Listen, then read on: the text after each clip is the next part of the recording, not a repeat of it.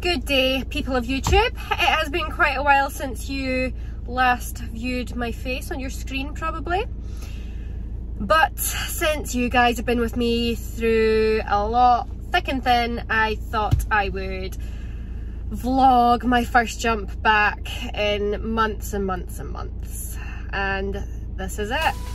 Here we go.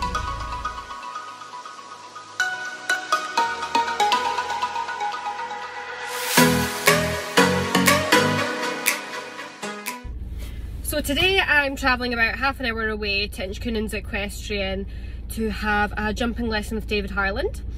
I've only booked in for a wee half hour because I don't want to do a lot, especially since she hasn't jumped or used those muscles in the past like 6 months. So I just kind of want to ease into it and stay small and just have a little chill lesson and try not overthink it, but knowing me, I have been overthinking it a lot. This is so weird. Me and Claire have literally swapped places. She is like so confident and doing absolutely amazing right now, and I just feel like a big bag of tatties and like I don't know what I'm doing.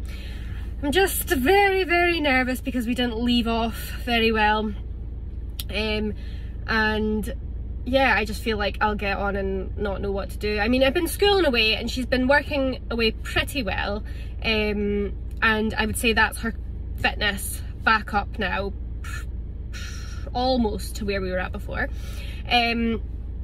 So I can't use that as an excuse. I think she will obviously get tired quite quickly because we've not actually been jumping in a long time.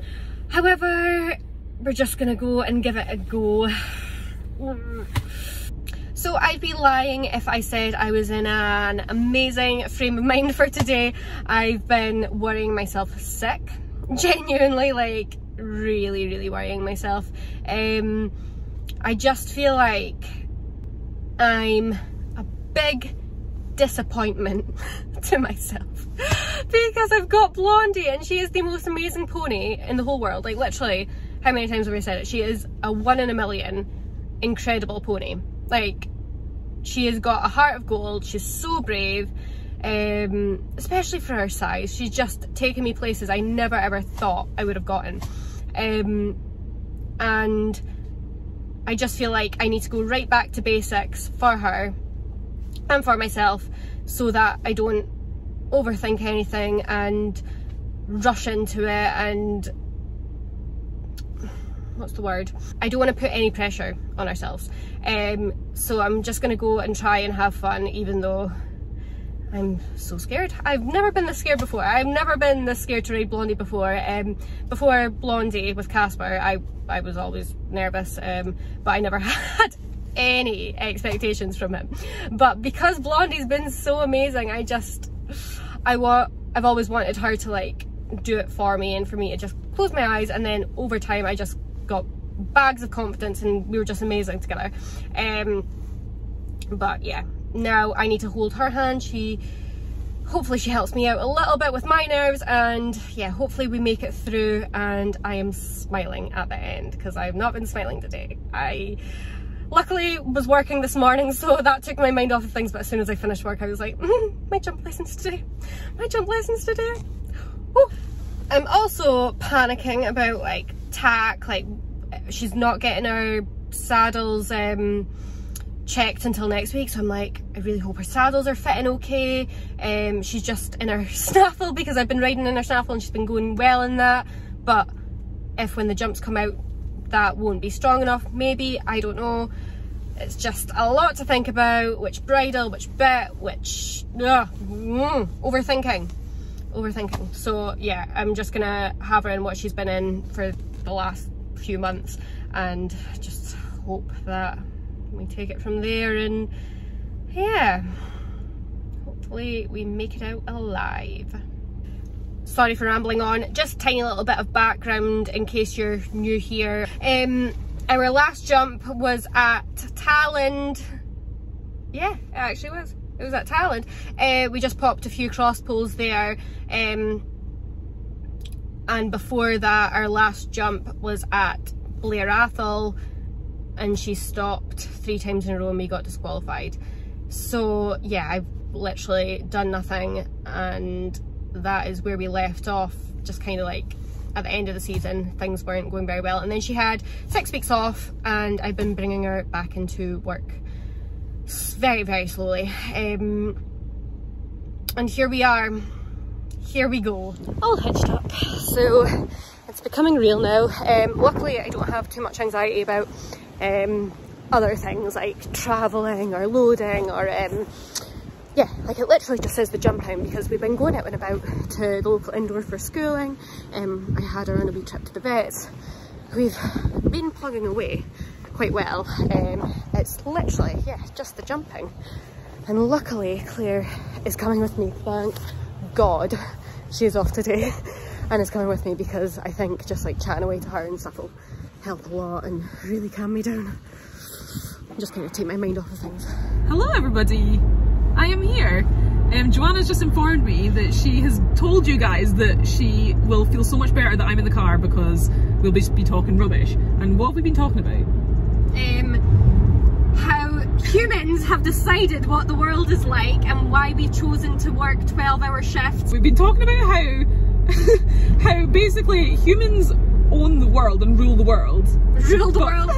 But we as like a species have decided to work 12-hour shifts. Mental shifts to pay like extortionate amounts for fuel. Do to like get loads paid, of rubbish jobs we hate just to earn money. Like, whereas like we had a choice in this, do you know what I mean? Like, well, we didn't, but our ancestors did. There's dogs that just get to like chill and do whatever they want. They don't have to earn money and they have great lives. It's weird.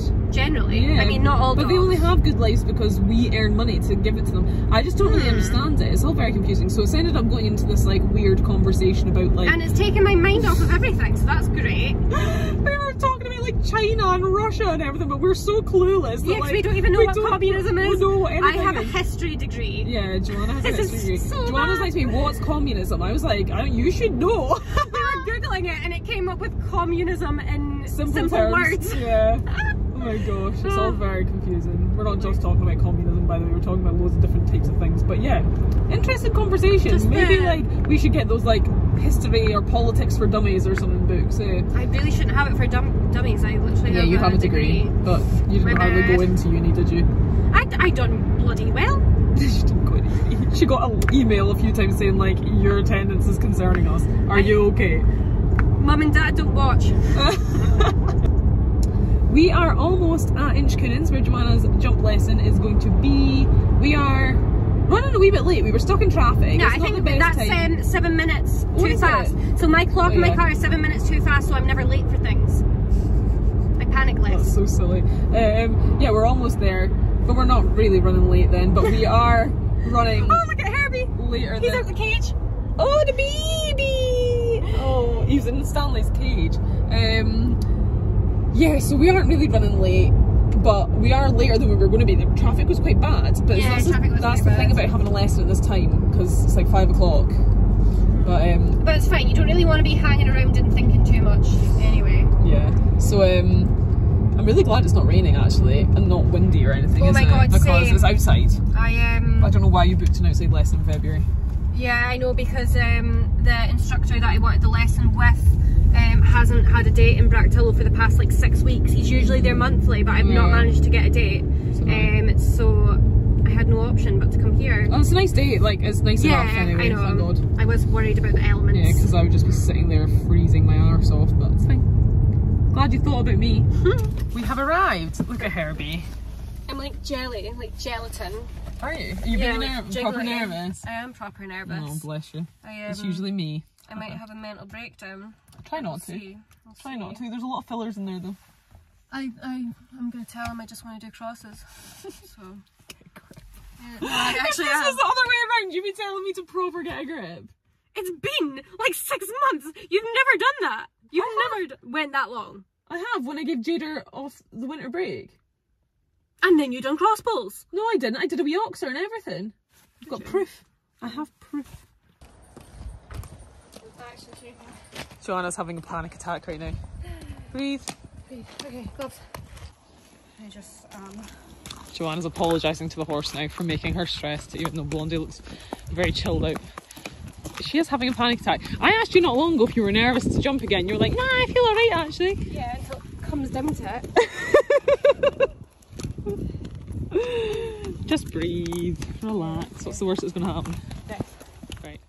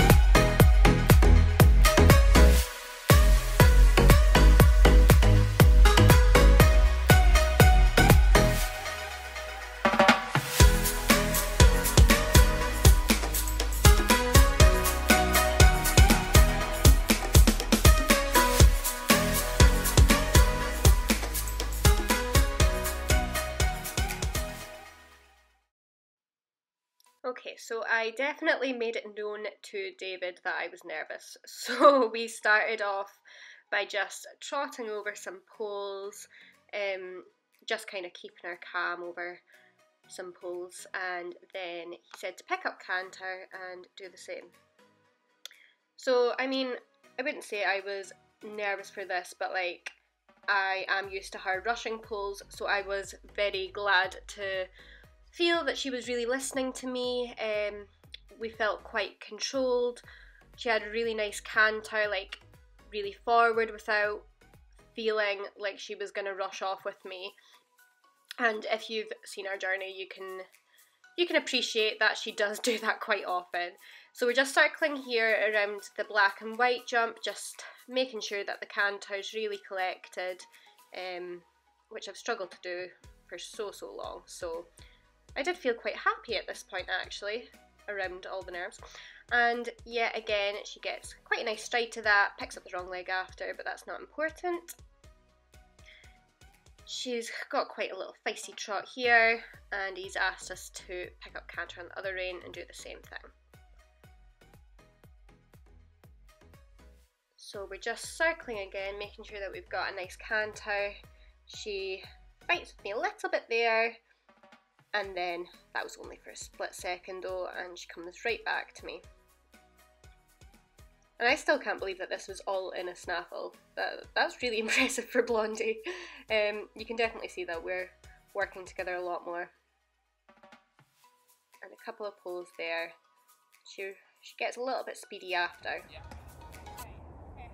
Okay, she's trotting through some fillers at the moment, I think. But she said the ones at the in the corner of the screen are too tight together, so he said just to do the other ones first then. Oh god, she's really overthinking it all. I'm glad it's not just me doing that.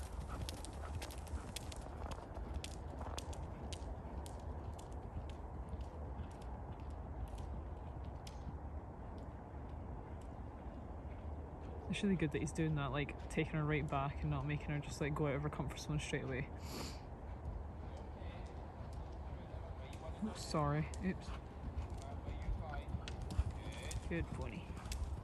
Well done. Let's just do them both once more, okay? This time start with the blue one, so you do this right turn to the flags, yeah?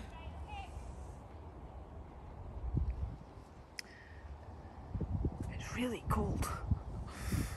I'm freezing.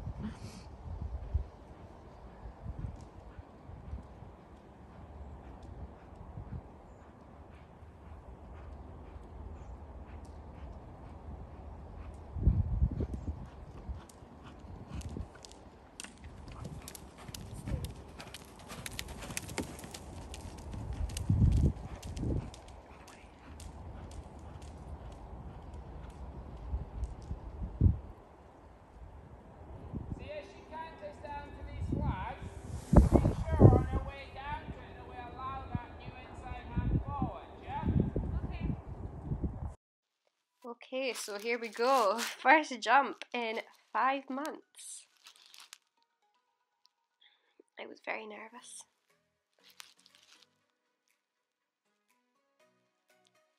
Nice collected canter. And yeah, she did not rush at all. What a nice little pop. Oh, I was so happy. I was so happy with her. And she comes away nicely too, bless her.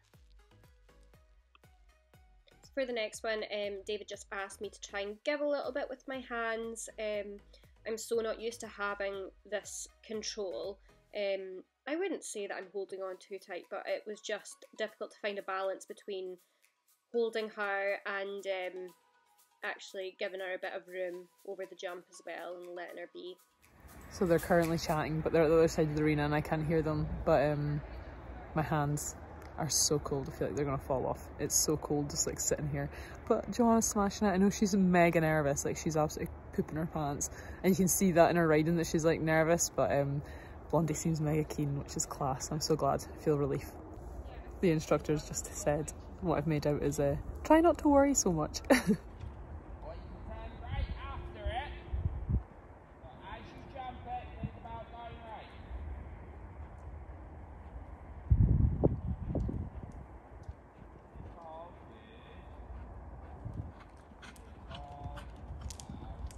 Good girl. And easy, well done. Give her a pat there, Jill. Am I doing the next one? No, not yet. Make her trot nicely. It's okay, wasn't it? Yeah. Can you see there? You got this fixed in your...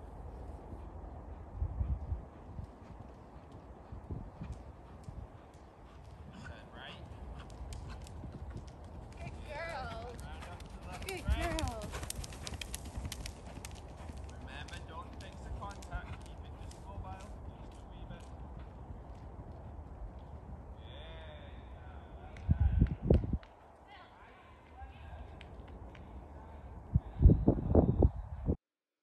Okay, so we had been doing fabulous. I was really happy at this point, and I just kind of let myself down a little bit.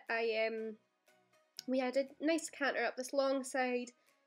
We turned, she saw the jump, she ran into it, as you can tell, and I just done my thing where I just sat there and done nothing, hoping for the best. So you couldn't hear me anyway, but when she done that, I just paused and was like, SOS. I literally shouted SOS. But David told me exactly what I'd done wrong. For me, it felt like a dirty stop, but he said he could see it from a mile away. I let her rush into it and let go of her, just hoping that she would do it. And my leg came off. So as you can see, the second time she jumped it around really nicely. And again, just focusing. And lovely again. It's just difficult for me having to really think about what I'm doing because for so long I just let her get on with it. And lovely there again, bless her. It's so nice her still having that big jump, which I love about her, but just us working together and getting that control back.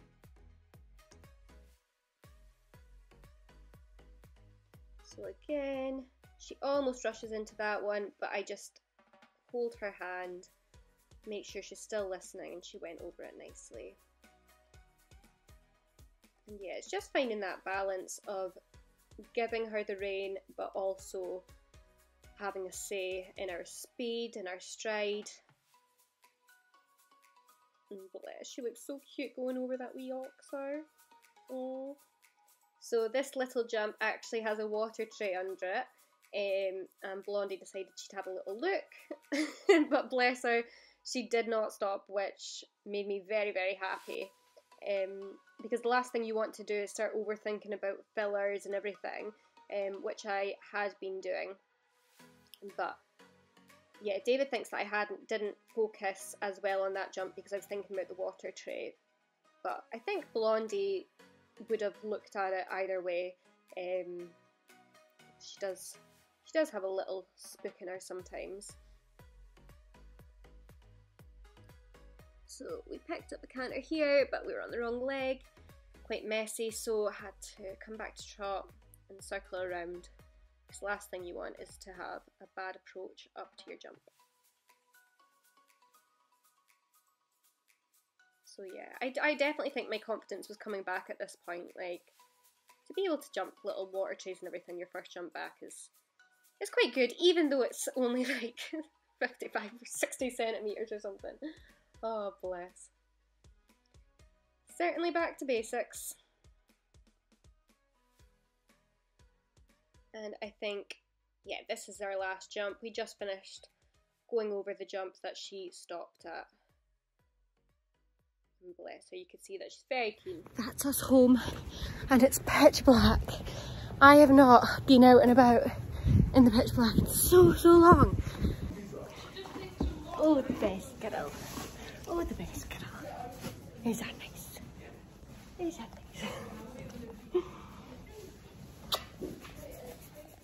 Hello again. Different day. It's been a little while since my jumping lesson now, but I realised that I forgot to give you all a conclusion, tell you how I was feeling. And I can honestly say I was feeling so happy after that lesson. It was so good to actually just get out jumping and stop overthinking it and just kind of like get on with it. As much as I didn't want her to stop and I kind of wanted us to come back and be like, oh, okay, everything's totally fine and we're brave again and the time off's been perfect and everything's okay. It was quite good that she stopped, really, because I've got an instructor there and we need to figure out how to work through these problems. I've been really struggling knowing what I'm doing wrong. I feel like I'm totally relearning to ride again. I've always just put so much faith in Blondie and her braveness, bless her. She's always just taken me wherever I wanted to go. That now that I need to hold her hand as well, I'm struggling to know exactly what I should be doing and how to ride out to the best of my ability. So it's a lot. There's so much going through my brain every ride now.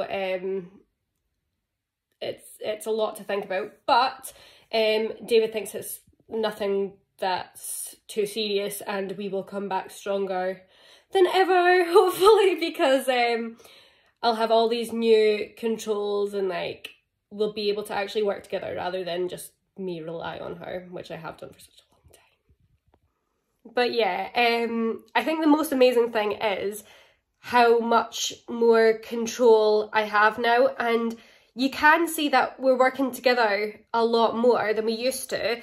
I mean, when I first got her, she just flew everywhere and I just sat there and just let it happen.